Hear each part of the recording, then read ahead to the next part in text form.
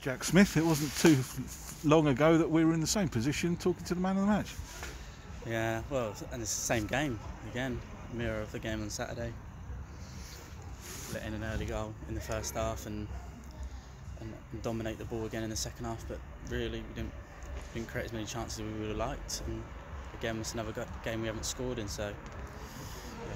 It's narrow margins, isn't it? One little lapse of concentration and you're picking the ball out of the net, and Cheltenham made life very difficult for you. Yeah, I mean it's a good goal, it's a good piece of quality, it's a good ball in behind, good touch and finish. So things are going to happen like that, but it's how you bounce back.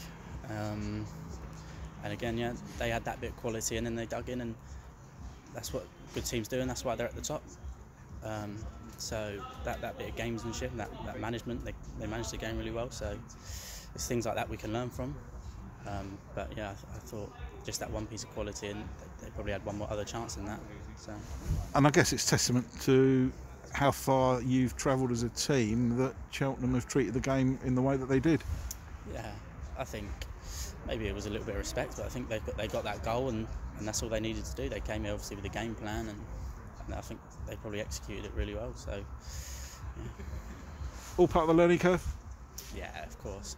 Games like this you learn from the most. I think, especially in that second half, just digging away, trying to create chances, trying to get that goal, get us back in the game. And we felt like if we got one, there was going to be more there, but we just couldn't get that one to start with. So.